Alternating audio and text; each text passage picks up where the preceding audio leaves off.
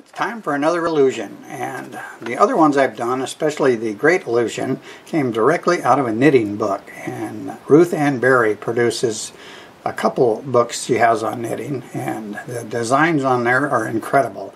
And the one I did was called The Great Illusion. I don't know what she called it, but she made it out of yarn, I made it out of wood.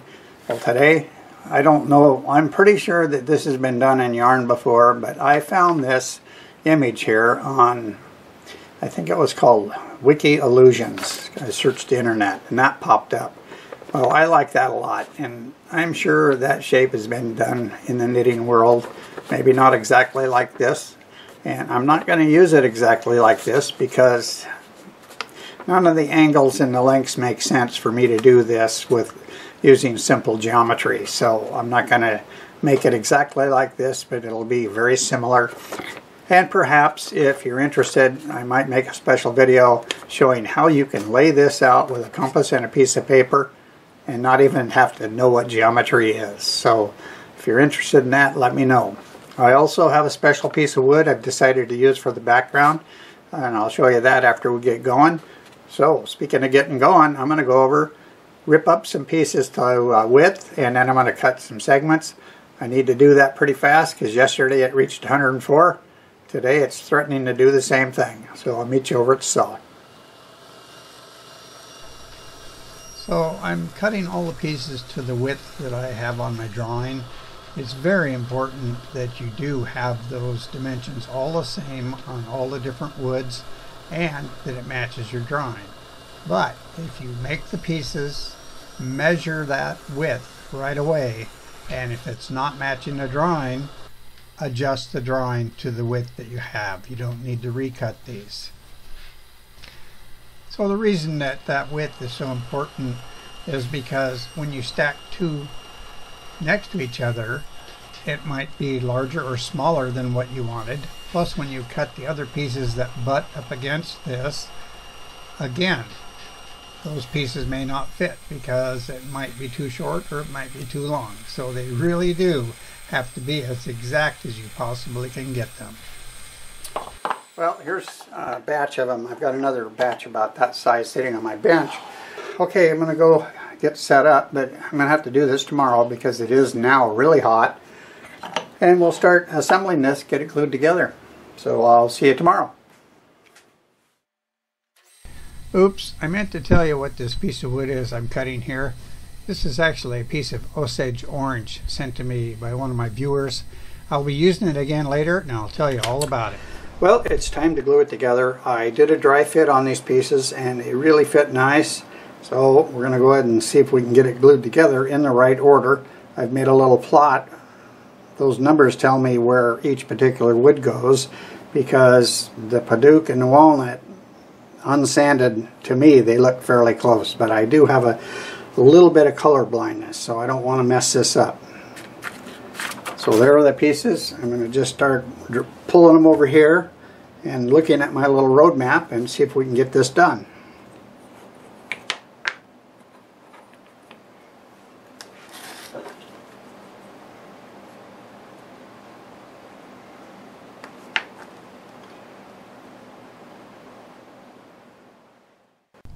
I did have the thought of just placing them on that little plot that I made because it certainly would have lined them up, but they're going to line themselves up as soon as I get a rubber band around them, and I didn't want them getting stuck to that piece of paper. So let's see how this works out. Yeah, I just checked to make sure I had the right piece of wood. Not really a serious color blindness. It's like some greens and browns. I don't know. I don't really care because I can see red, white, and blue, and that works for me.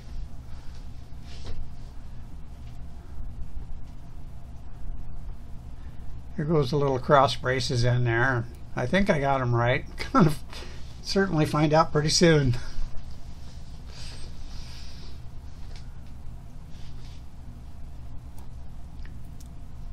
Yeah, it takes a little while to do it, and even with me running this at a lot faster pace, but it's fun. As you can see, I really picked up the pace here. I'll tell you what, it reached 104 again yesterday, and as I sit here editing this video, it is now 100 degrees. We have been on quite a heat spell. Probably snow tomorrow, who knows? It is Oregon. I'm using those little triangles of Osage orange right now, and I'll tell you about them the next time I use it, which will be real soon. So I'll see you tomorrow. I meant to show this block earlier. This is a piece of Osage orange that viewer Luie from Spindle's Workshop sent this to me back in February. I had watched him make a turning out of it, and I commented I thought it was really beautiful wood, but I don't think we have it here. To my surprise, a week later, this showed up at my doorstep, and wow, was I excited about that. Because there's a crack here and there and some little void here that's rotted, and I probably would have done this anyways. I'm going to cut it into strips, make segments out of it. I think it is just going to be beautiful. It's going to work perfect for the illusion that I am working on, and the colors for that, just absolutely perfect. So before it gets hot, I got to do some cutting and get ready to glue some things up. So I'll see you shortly. The body of this illusion has 6 sides, which makes it a hexagon, and I'm now cutting 6 segments that will frame it, and those are trapezoids, and they have the exact same angle as all the rest of the pieces. I cut 5 of the pieces to match my little drawing, and I left 1 piece long just in case I needed to make a small adjustment, which it was long because I left it long, took a little off, and it fits. Okay, I'm going to let this sit until tomorrow, and we'll get some segments on here. Alright, I'm going to catch you up to what's going on here, and you really haven't missed anything. So once the glue dried on this piece, I cut the corners off. I laid out how big of a circle I could get on there, and then I made 2 tenons like this, and I hot glued one to this side, had it in the chuck. I flattened what is now the bottom off, and then I hot glued the second tenon onto this back side here, and that's where we're at. And I did that so I could true this up and find out how big my segmented rings need to be.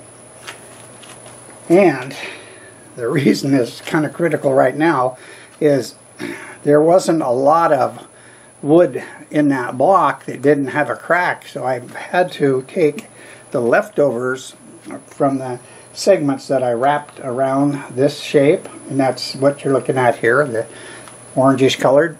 So I took the scraps, and in order to get a couple of rings, I'll have to hot glue this to a longer scrap so that I can hold it on my wedgie sled and cut the pieces because they're too small to hang on to. So I'm going to go do that right now, and I'll let you see some of that cutting and then gluing the rings up.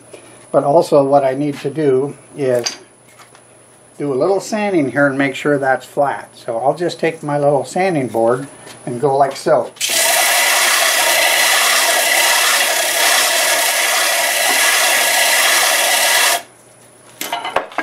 It was pretty flat, and I'm not going to stop the lathe because I'm going to make you wait until the segments are on here and see it all at one time, because I know once these segmented rings are on there, it's really going to be cool.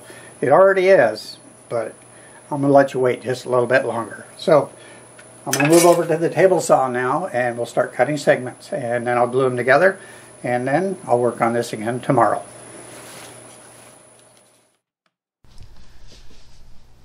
So I just pointed out that I used 12 segments per ring. I played around with maybe doing 18 or 24. I decided with 12 because it actually took less material to make the rings, so I didn't have enough material to gamble with, so I went with 12, and it'll also space around the 6 very nicely. What I just pointed out there, that's where I hot glued the short piece to a longer piece. Once I cut that, then I go ahead and I use the long piece until it gets short, and then I may have to hot glue that to another longer piece. I put a pencil line on the top of the piece, that way when I glue them together I'll have the pencil line pointing up. If the saw blade was off just a little bit, then you're cutting the complementary angle on it, because one of the pieces is cut from the left side of the blade, the other is from the right side. These pieces were cut on the wedgie sled, and all I did was hit the ends with sandpaper if they had anything sticking up, and glued them together. I did do a dry fit to make sure the joints close up, but I've been using this wedgie sled for quite some time, and the wedges that I made, I trust that it's going to work, but I still always do a dry fit just in case. But it just works. If you've never used a wedgie sled before and you're into segments, look it up. It's well worth making. I'll go ahead and glue the second ring up off camera, and I'll see you tomorrow, and we'll start gluing these onto the main turn. Alright, it's time to glue it together, and I flattened one side of each of the rings. I've located the center, and I've got paper here to protect this surface, and I've got marks to line things up like so. So I'm going to go ahead and put some glue on here, and we'll get it clamped down.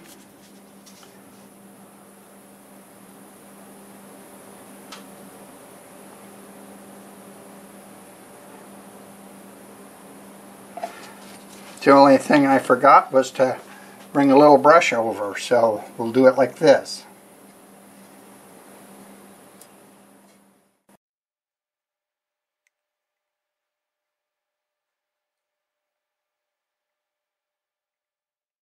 That should do it. I'm going to grab a paper towel real quick.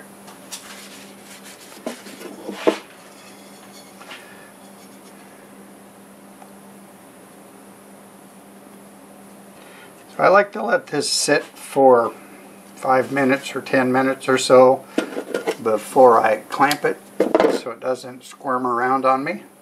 So I'll come right back and we'll get the clamps on it.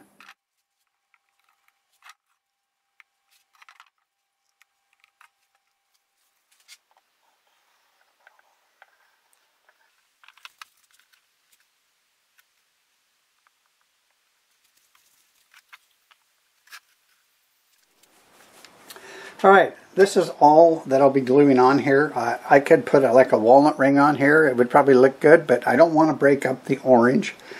In my mind, that illusion is going to be floating in an all orange surface.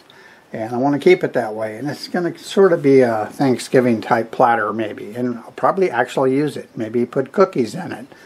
So that's the plans. And I don't have a lot to turn off here. I just got to round this ring up and then taper it and blend it in, and then I'll do the inside. So I'm going to use my 1/2-inch bowl gouge. We're doing about 750 RPM.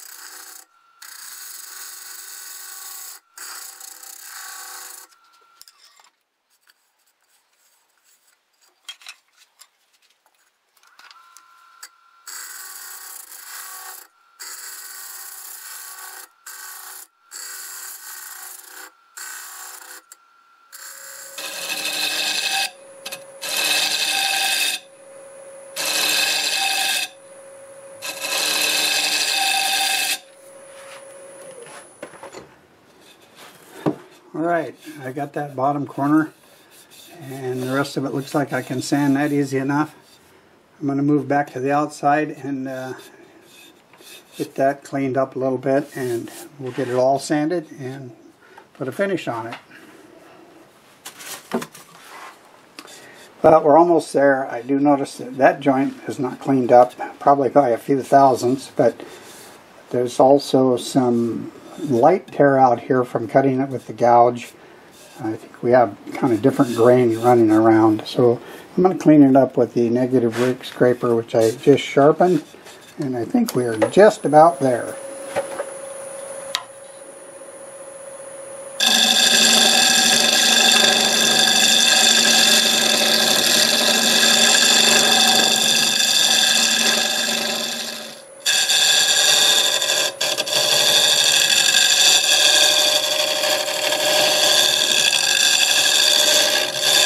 There. This this is going to be handled. I don't want any razor sharp edges on it. Alright, I should save these. They're really cool, but I don't think I will. I'm going to get them cleaned up and we will sand this up and get a finish on it. I have the lathe running in reverse at 350 RPM. For this diameter, that's pretty decent.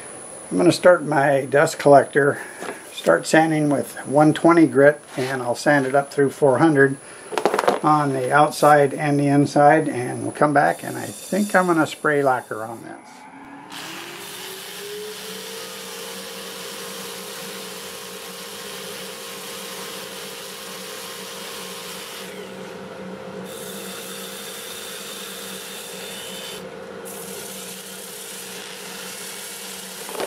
Well, it's time for a finish, and I think it's only fair that you get to see that first coat go on. So I'm going to stop it. You're going to see what it looks like now. That's the illusion. I think it turned out pretty nice. I'm going to use Deft Lacquer on it, and we're going to go ahead and spray a coat on and see what it looks like.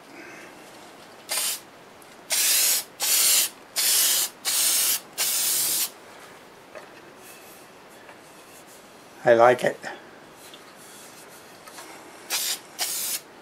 Alright, so honestly all the other coats will look just like that. So I'm going to go ahead and probably get at least 5 coats on there, and I'll come back and we'll have a good look at this.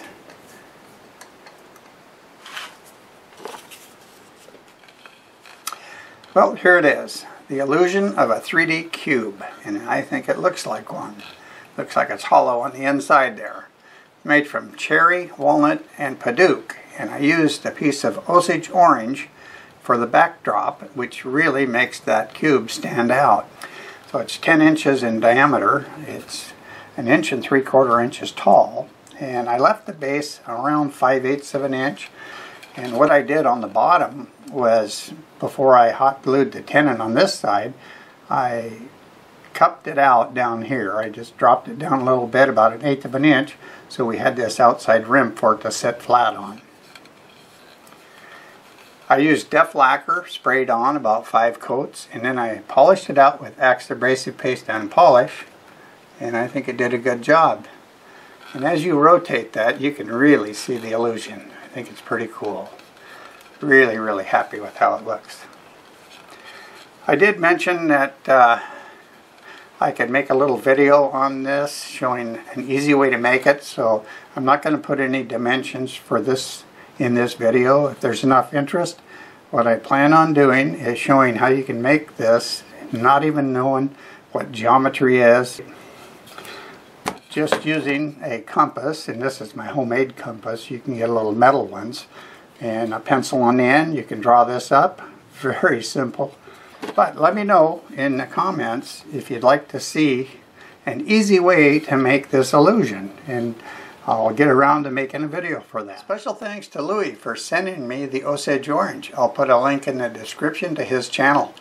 I sure had a lot of fun making this, and I hope you enjoyed the video. If you did like the video, do me a favor. Click that like button and feel free to leave a comment. Both of those things will really help my channel grow. I do lots of different types of turnings, and you never know what might be next. So be sure to subscribe if you want to see more. And a special thanks to all my current subscribers. You really mean a lot to me. So, till the next time, see you later.